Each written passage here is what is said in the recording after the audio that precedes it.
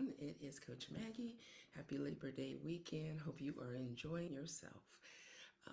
I grew up in Los Angeles, and every January, just about growing up, it seems like we would get all this rain, and the homes, these expensive homes that were built on the hills and canyons surrounding Los Angeles, over the ocean, all these different places, they would just be, just sliding down because that rain would come along and it would cause the soil to absorb, and then these homes that were built on stilts would start to slide.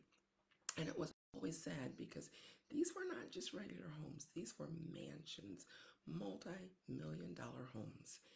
And they were literally starting to slide down these hills, and in some cases, again, into deep canyons. And of course, us regular folk were like, why would you build your house there? There's so many other places with amazing views of the Pacific Ocean, of the beautiful canyons, and yet they wanted their homes in these pristine spots. A lot of times we are building our home on really shaky ground.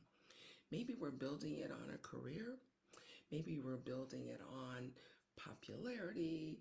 We're building it on, look at this family I have. We're building it on all kinds of things. But unfortunately, if that foundation is not solid, it is going to crumble at some point. This year we've had so many weird, bizarre, natural phenomena. We've had the fires in Canada and Hawaii. We've had tornadoes. We've had hurricanes in strange places like California. We've had all of these different things, flooding. And again, it just shows how shaky and unpredictable life is, our world is. And so our foundation needs to be on something so very solid, and that's on Jesus.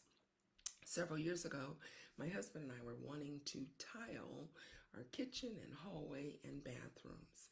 And one of our neighbors, who's amazing at anything hands-on like that, was helping us.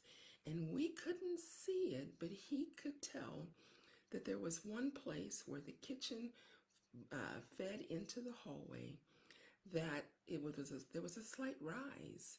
And he said that we were going to need to go under the house, not we, he, and someone with him.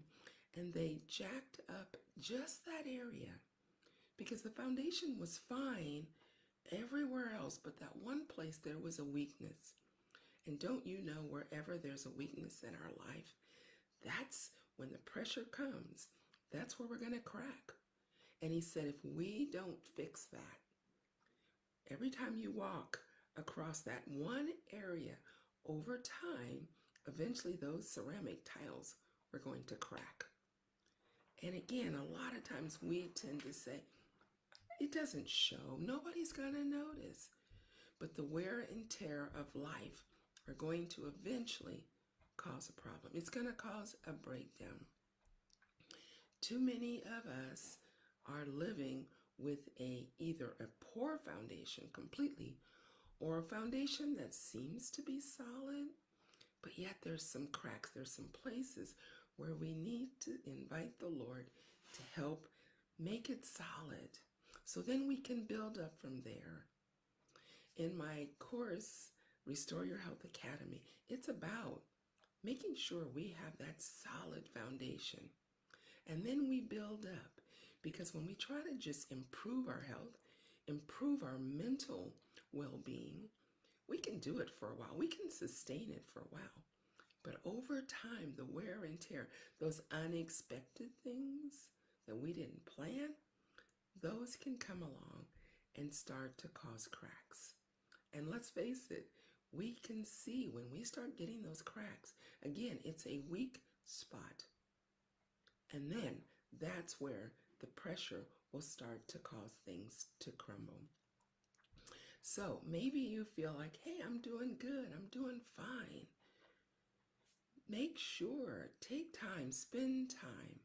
That's what I love about Sundays, having that Sabbath, that time to slow down and take a look at how life is going for you this week, this month, this past month, and really reflect on what is going on in your life. Because too often we don't really pay attention. We don't notice until there is a definite crack and we see the leaking, we see the problems.